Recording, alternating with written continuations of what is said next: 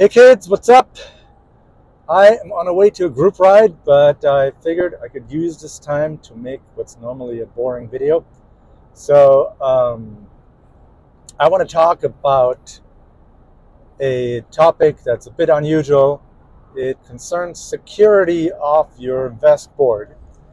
Now that VESCs have become a lot more popular than a year or two ago, it is becoming more and more likely that you will encounter other people with VESC Onewheels, and the danger is getting bigger and bigger that somebody, especially a new user who doesn't quite understand what they're doing, will go and connect to your board and change your settings.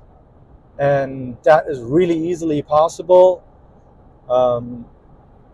Yeah, there is a pairing feature which allows you to pair your VESC tool with your controller, but that feature is seriously flawed.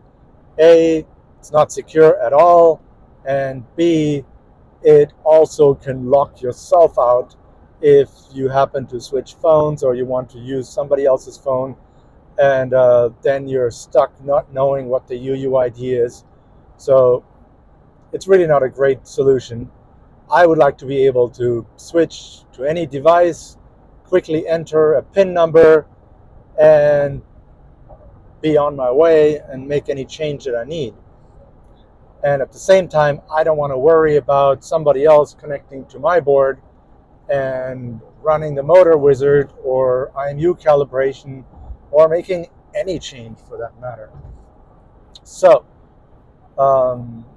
what I have done is I have added a pin locking mechanism, a simple 4-digit pin that you basically store in your VESC that is persistent when you power cycle the board, and that pin basically has to match what you have in your app.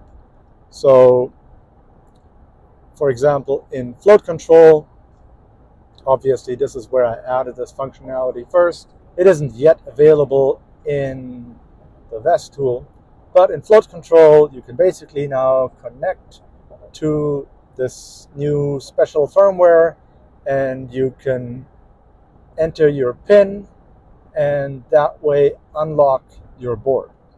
And the way it's designed is that by default, once you have the new firmware, it will still remain unlocked and there won't be a PIN.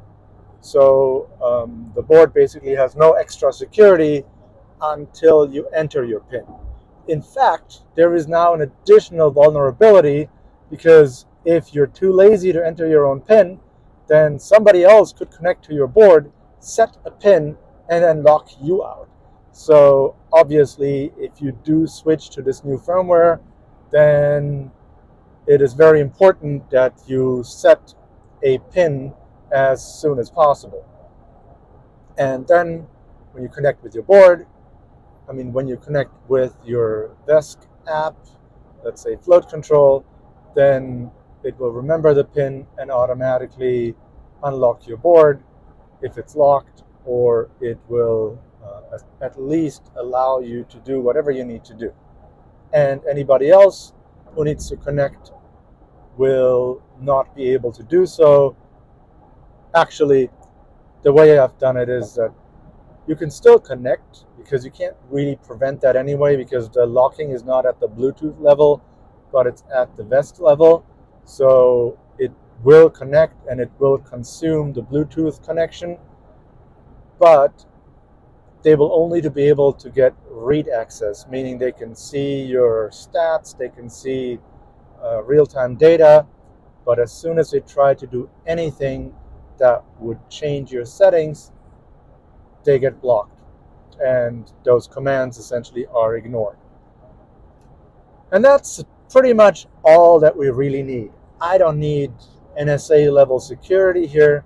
We just need something to protect ourselves from new users who don't know what they're doing, accidentally connect to the wrong board. Because guess what? When you connect for the first time and there is 20 boards around, they all have they all have the same name to them. So people that haven't bothered naming their own board won't even know which board is theirs. So that's another thing you should always do: name your board. That way, when you connect in a crowded environment, some big group ride with multiple VESCs, then you don't have to guess which board is yours and accidentally maybe connect to the wrong one. So that's been a long rant. Sorry about this. I'm going to show you a quick demo of what this looks like in real life, and that'll be it.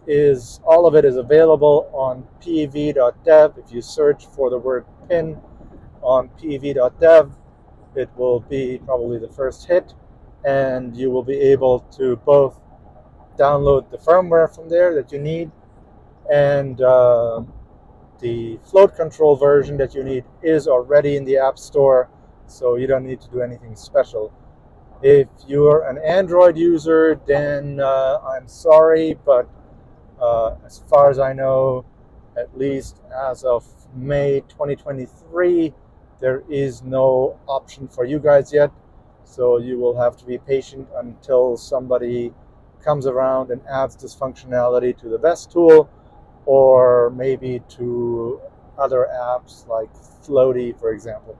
So here is the demo. All right, here is what it looks like. When I connect to the board, it determines the state, and this one, sees it shows me a red unlock symbol here. If I go into settings, then I can see the details. So it says unlocked and no pin. This is the normal state you would expect if you had just installed the firmware.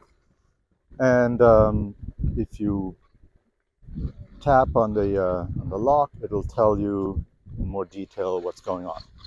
So now what we got to do is we got to set the pin. So I'm going to just set 1111. I can also choose if I want to right lock on boot, and I'm going to do that. That way, if I power cycle the board, it comes up locked. So I'll set that. And now it is, the pin is set, but it is still unlocked. So now I can lock it. And now the lock symbol turns green. And now we're all good to go. So now whenever I connect to the board, it will show up like this with the green lock symbol. And if I need to do anything to the board, or here, if I use float control to make changes, then it will just automatically unlock the board. So if I click, oh shit, fuck. All right, let me do that again. Yeah, so you can see it unlocked the board automatically, so I can do custom shaping as much as I need. Is that the wrong side? Oh shit.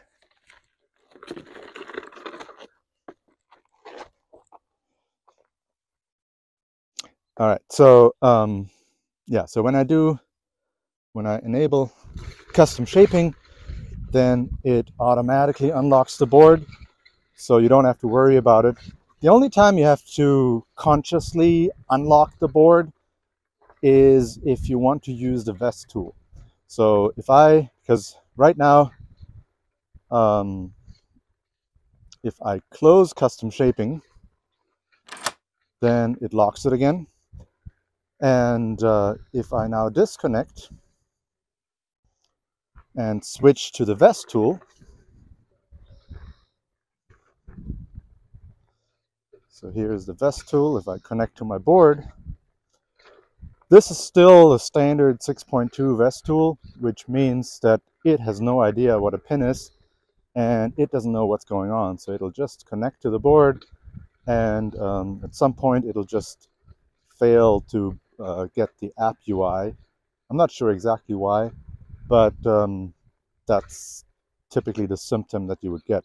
So if you want to make any changes with the VESC tool, you have to unlock it first in float control, then everything works just as before in the VESC tool. So if I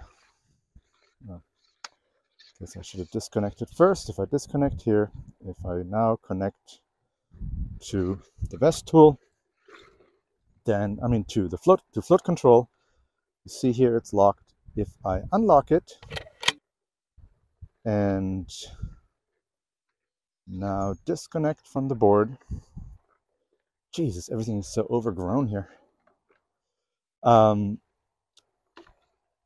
So I disconnected here,